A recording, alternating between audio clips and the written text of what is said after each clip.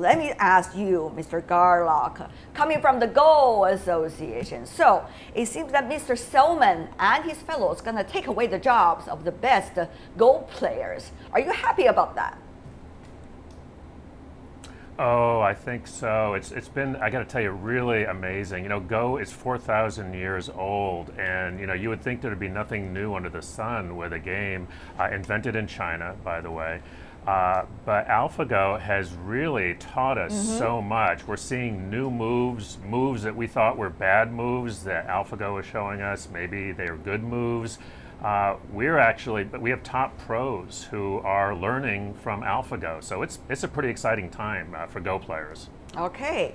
Well, it seems that Mr. Garlock sounds diplomatic. He tried to say friendship first, competition second. But Mr. Selman, obviously, that is very different, shall I say, a motto for you and your colleagues. Yeah, it's an amazing time for artificial intelligence. Techniques that weren't working up till a few years ago are suddenly starting to work. DeepMind is showing us amazing progress. And so there's an excitement in the field that we're starting to understand human intelligence, how to mimic it with computers better and better. And we have a feeling that we're starting to get to the essence of intelligence and thinking, and are able to mimic it on machines. All right. It's an exciting time for AI.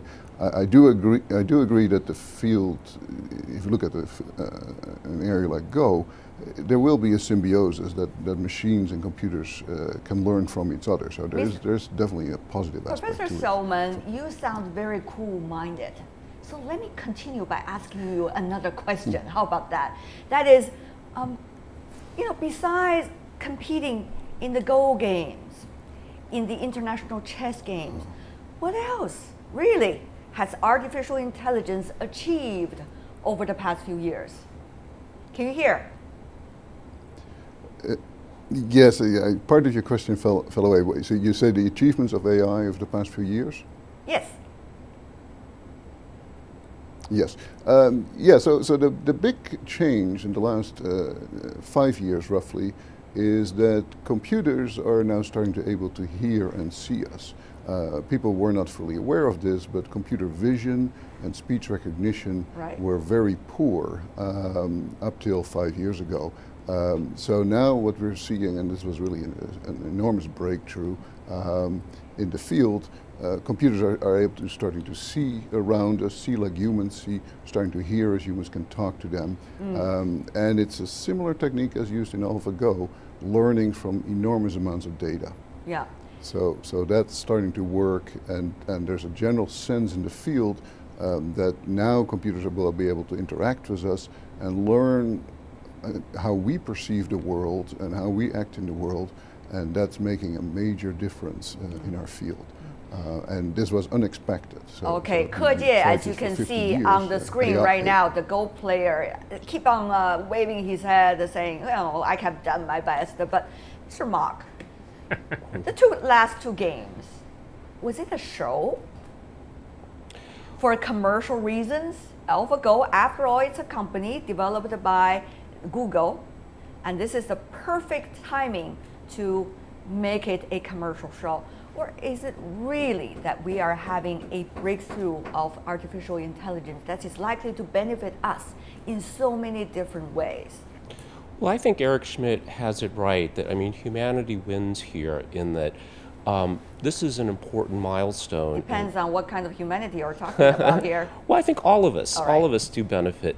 But it's important to point out that when we look at chess, we look at Go, these are examples of what's called perfect information games. And that's very different from dealing with a lot of human problems where most of the information is not known. There's another important development that I think points to some of the exciting breakthroughs in artificial intelligence in that computers have actually beat humans at poker now. And that's a better example of an imperfect information game, and we can see applications of things like negotiations, buying a house, where this is maybe the next generation of AI applications. There are a lot of gentlemen, wow effect. Wow, it could do this. Wow, artificial intelligence is coming. But you know what?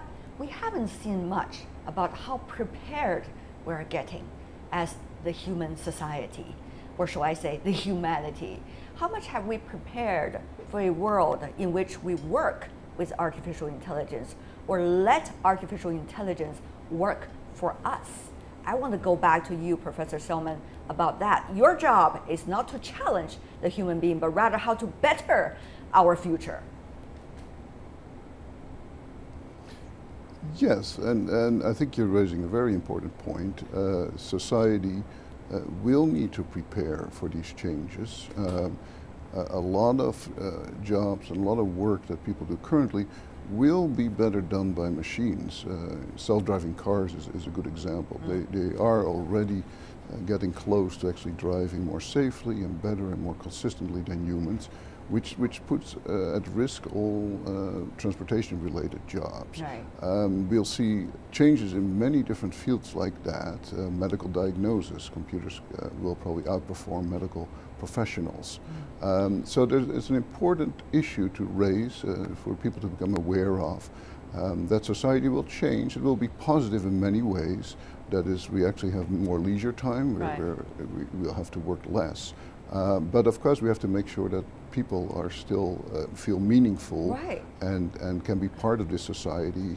And that's a challenge that governments and politicians and policymakers have to address together with researchers in AI. And we have a specific example because Mr. Garlock is sitting here with us. I mean, from now on, how can you be encouraging to many of your friends in the Go field? I mean, they would say, after all, the computer beat us. What can we do? Even if we come up with some of the magic remedies to solve the current problem, the computer going to learn overnight and they're going to beat us again. What is the point? They would ask. Mr. Garlock. Yeah, it's really interesting. You know, they said that, of course, with Deep Blue, and somehow people are still playing chess and enjoying chess. And the other wonderful thing about the game of Go is that, yes, in Go, somebody wins and somebody loses. But Go is a cooperative game. You know, we are working together, the two players, to create the most beautiful game. Yes. I don't have to wipe you out as my opponent. I can, and in fact, the first game this week was won by half a point by AlphaGo. And that's what we really want, is a beautiful game in which we learn things. And so I think that what my AI colleagues have been talking about applies to the game as well. And of course, you know, we want to win and we prefer to win, but there's a saying that you often, the best things that you learn are when you lose. And so I think maybe winning and losing is maybe not quite as important as people think. Mr. Garlock, what you have just said reminds me of the legends related to the Go game thousands of years ago. It is not just about win and lose. It is about the human spirits behind a competition. Some of the biggest legends of Go players even suggest that they do not want to win over the opponent in big way. They just want to win 51%. That's it. Just a little to win. That's right. And yet give the other party enough space to maneuver and enjoy as well. That is a kind of level, spiritual level that we're talking about here. Mr. Garlock, do you think that part will still be with us? Do you think this, computers playing the game likely to overall transform the spirit of the game? Oh, absolutely, absolutely. In fact, I'm reminded another wonderful Chinese art that you've given us is Tai Chi. And it's a similar thing in Tai Chi as in Go. The emphasis is on balance. If you're too aggressive in Tai Chi, just as if you're too aggressive in Go, you often wind up losing. So you have to be patient, you have to be balanced, you have to really enjoy to play Tai Chi or to play Go. And there's a saying in Tai Chi that I think applies here, which is you must invest in loss. You invest in loss, which is it's a little odd for us in the West to think about investing in loss, but I think that it applies. Again, you learn the most when you lose. Again, we want to win, of course, we want to win, but it's more important to play. Yeah, but you know what, Mr. Garlock, when you are talking, Mr. Selman, Professor Selman, in fact, keep on nodding his head. That means he's also learning about that, and he's gonna put all of these lifelong learning skills to those AIs that they're gonna know in the future. So it's not just the human spirit anymore. But putting that aside, Mr. Mark, what Mr. Garlock just said, is that self-comforting of human being we were doing to ourselves that, you know, we are always better than machines. They will never learn certain part of us.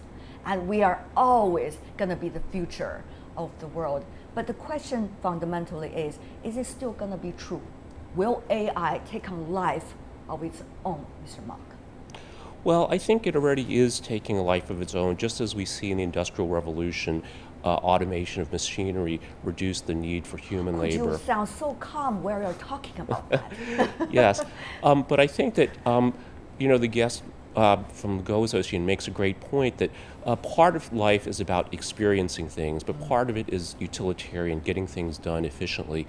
And I think AI will definitely help us with the latter, making life more efficient. Yeah. But it might also create new opportunities for richer life experiences as well. Well, but Professor Selman, while you are working on the AI, what are the human beings going to do? Of course, our job's going to be different in the future because certain jobs going to be, you know, AI do it.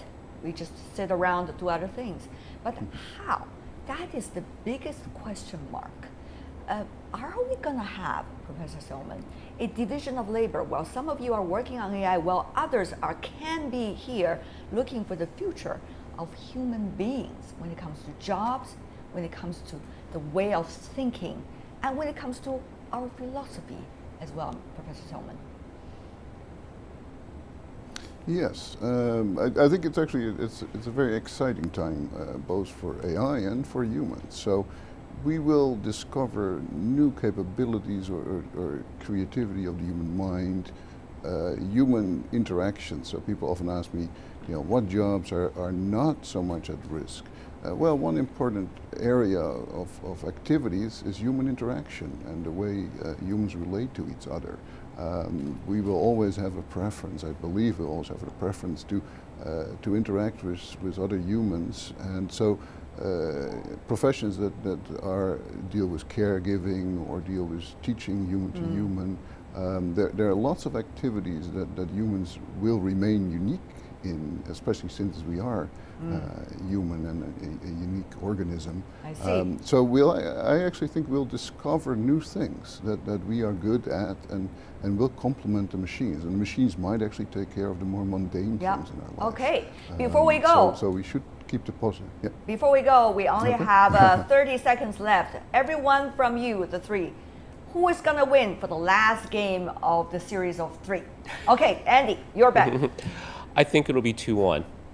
All right, you say it? Okay.